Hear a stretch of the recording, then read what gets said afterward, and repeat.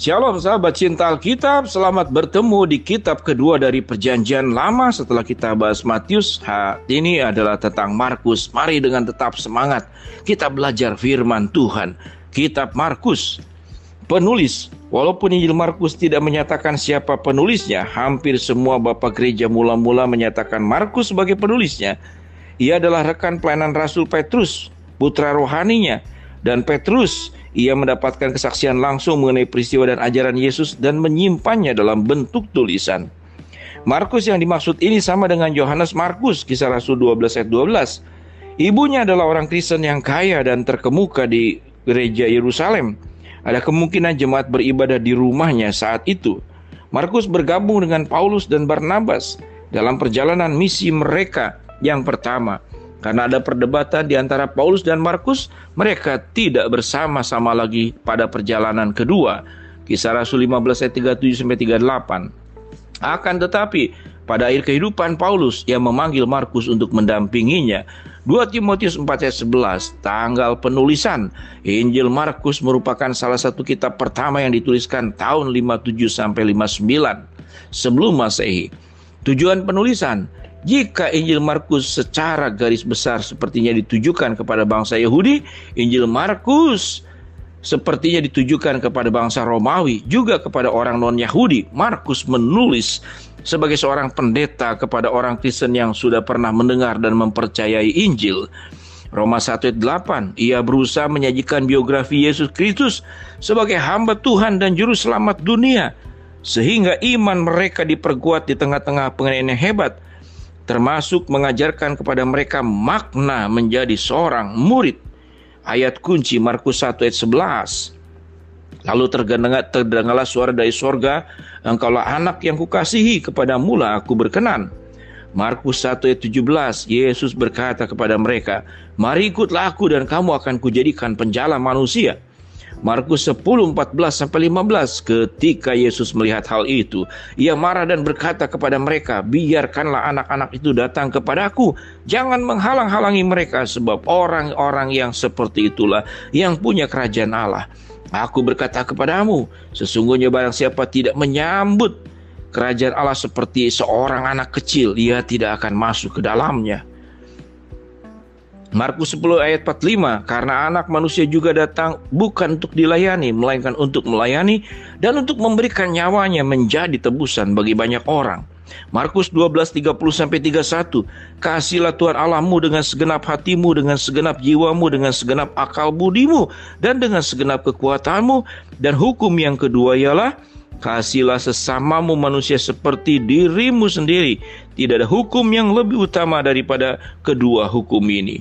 Markus 16 ayat 6, tetapi orang muda itu berkata kepada mereka, jangan takut, kami mencari Yesus orang Nazaret yang disalibkan itu. Ia telah bangkit, ia tidak ada di sini. Lihat, inilah tempat mereka membaringkan dia. Markus 16 ayat 15, lalu ia berkata kepada mereka, pergilah ke seluruh dunia, beritakanlah Injil kepada segala makhluk. Rangkuman. Injil ini unik karena menitik beratkan tindakan Yesus ketimbang pengajarannya. Injil ini ditulis dengan sederhana, berlanjut dari satu episode kepada episode berikut selanjutnya dalam kehidupan Kristus. Injil ini tidak dimulai dengan penjelasan silsilah keluarga seperti halnya Injil Matius, karena orang non-Yahudi kurang tertarik dengan informasi tersebut. Setelah memperkenalkan Yesus pada momen pembaptisannya, Yesus dikisahkan memulai pelayanannya di Galilea dan memanggil 4 rasul pertama dari ke-12 rasul. Apa yang kemudian dituliskan terkait dalam kehidupan Yesus, kematian dan kebangkitannya? Tulisan Markus bukan hanya koleksi cerita, melainkan naratif yang menyatakan Yesus sebagai Mesias bagi orang Yahudi dan non-Yahudi.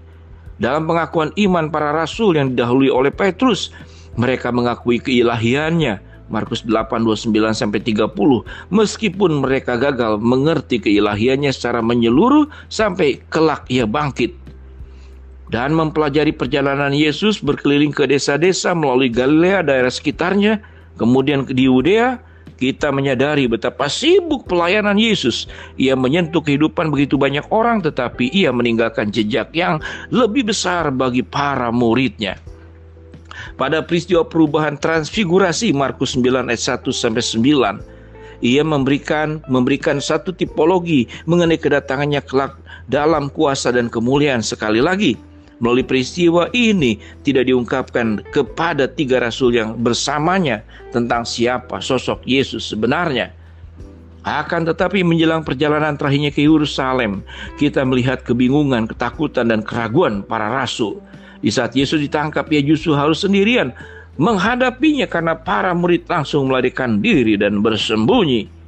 Ketika ia dihukum masa, Yesus dengan berani menyatakan bahwa ialah Kristus, putra yang terpuji, dan kelak akan kembali sebagai pemenang. Markus 14 ayat 61 sampai 6 kedua. Peristiwa klimaks terkait penyaliban, kematian, penguburan, dan kebangkitan Yesus tidak disaksikan sebagian besar muridnya. Beberapa wanita yang setia justru tidak sempat menyaksikannya.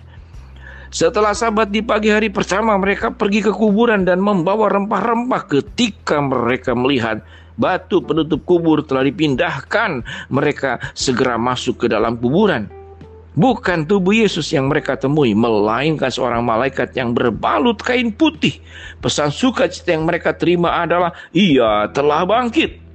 Para wanita menjadi penginjil pertama di mana mereka menyampaikan kabar gembira mengenai kebangkitannya kepada para rasul. Pesan ini juga kelak yang diberitakan ke seluruh penjuru dunia di abad-abad mendatang sampai dengan hari ini. Hubungan.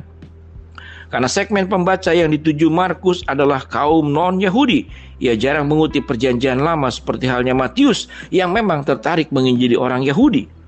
Ia tidak memulai Injil dengan silsilah keluarga yang menghubungkan Yesus dengan tokoh-tokoh besar Yahudi, tetapi memulainya dengan pembaptisannya, permulaan dan pelayanannya di bumi. Walaupun telah tetap ada beberapa kutipan dari nubuat perjanjian lama, seperti mengenai pembawa pesan Yohanes Pembaptis yang akan menyerukan, persiapkanlah jalan untuk Tuhan, luruskanlah jalan baginya, Markus 1 ayat 3. Kemudian berdampingan dengan Yesaya 40 ayat yang ketiga, di saat bangsa Israel sedang menantikan kedatangan Mesias. Perkataan Yesus yang merujuk kepada perjanjian lama tercatat dalam beberapa bagian di Injil Markus.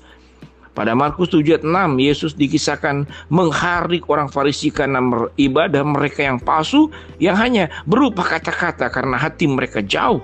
Daripadanya ia merujuk tulisan Nabi Yesaya ketika mengecam kekerasan hati mereka. Yesus juga tercatat merujuk kepada nubuat perjanjian lama ketika para murid akan terpencar bagaikan domba tanpa gembala sewaktu Yesus ditangkap dan dibunuh. Ia kembali merujuk kepada tulisan Yesaya ketika ia mengusir para penukar uang di bait Allah. Yeremia ketika merujuk kepada kitab Mazmur ketika menyatakan dirinya sebagai batu penjuru bagi iman kita dan gereja. Praktek Markus menggambarkan Yesus sebagai anak Allah yang menderita, yang melayani, yang berkorban untuk manusia, sebagaimana orang Kristen diharuskan juga melakukan perkara-perkara yang sama. Shalom, sahabat cinta Alkitab. Kita sudah belajar kitab yang kedua, yaitu Markus. Kita akan belajar selanjutnya adalah kitab Lukas. Sampai bertemu kembali dalam kitab Lukas. Amin.